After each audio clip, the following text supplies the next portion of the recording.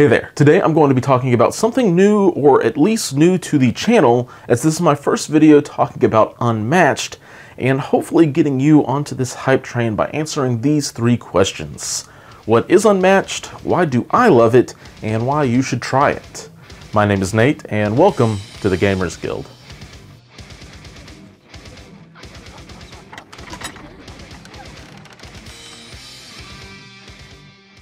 So for a really long time now, I've been wanting to cover something in addition to Marvel Crisis Protocol.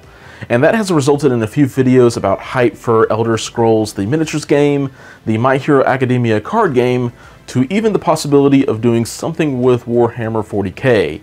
And for one reason or another, none of those have come to fruition. So now I'm at the point where I still want to grow this channel into other games, but I'm also finding myself with less and less time because I'm quite happily the dad of an adorable 5-month-old. So I've decided to start covering an amazing skirmish board game that I picked up at Gen Con 2019 called Unmatched. So what is Unmatched? It is a game designed by Rob Daviau and Justin Jacobson, published by Mondo Games and Restoration Games, or any number of other publishers depending on where you are in the world. The idea of the game is to take characters from myth and legend and the occasional licensed property to pit them in a death battle. So Robin Hood versus Bigfoot, Medusa versus King Arthur, Sherlock Holmes versus Dracula, and all of these matchups can be moved and swapped around. So how about the Jurassic Park Velociraptors taking on Beowulf? So at this point, if you are still listening, I'm guessing you are sold on the premise, but may be asking, how can Bruce Lee punch the Invisible Man? Each character has a pre-made deck of cards that are unique to them and their sidekicks, if they have any at all. This deck is made up of attacks, defenses, dual cards that can do either, and scheme cards that usually let your fighter do something big and thematic to impact the game state. Each fighter has a predetermined amount of health, and the last one standing wins. Now, I'm not about to go through a full tutorial on how to play the game, because even if I had done one, I would still recommend watching Rodney's over mine anyways. So I'll have a link in the description to Watch It Played's video demoing the game for a full breakdown on how to play. So now that you know what it is, here is why I love it. First is a bit of nostalgia because one of my favorite board games some 15 years ago was Star Wars Epic Duels, which Rob also worked on, and this game has some very similar mechanics.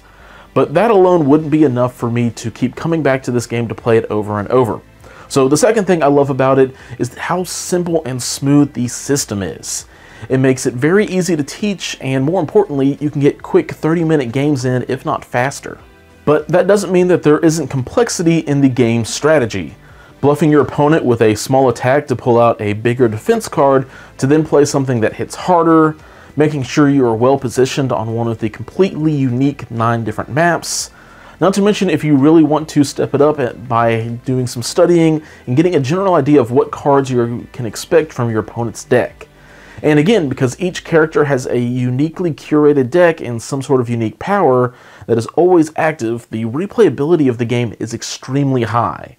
So if you are still here and need to know why you should try it out for yourselves, well, the fact that you are still here leans itself towards you wanting to play it, but if you must be convinced, here are my last few tidbits.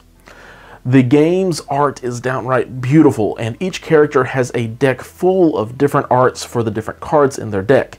And any 2-pack or more characters can be played as a standalone game. So you don't have to start at any one particular point. If you want to just dip a toe into the water before making a bigger investment, you can go get the Robin Hood versus Bigfoot pack, or Little Red Riding Hood versus Beowulf, or even the Velociraptors versus Jurassic Park security team led by Muldoon.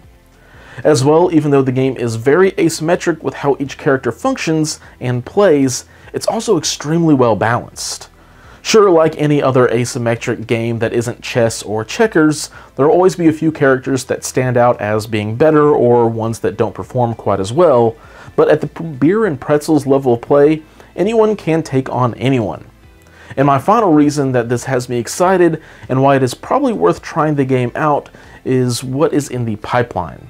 Battle of Legends 2 is on the horizon with Achilles, Bloody Mary, Sun Wukong, maybe better known as the Monkey King, and Yennegar, which are all really cool, but more importantly for me is the lineup of Marvel expansions coming. They're coming out with 3 trio packs of Marvel characters that will also be introducing a 3-player game mode, with each box to help round out the 1v1 and 2v2 game modes that already exist. Those packs consist of Black Widow, Black Panther, and the Winter Soldier, Daredevil, Bullseye, and Elektra, and finally Ghost Rider, Blade, and Moon Knight. As well, there is also a solo pack for Deadpool that looks to have plenty of goofy interactions, and again, amazing card art.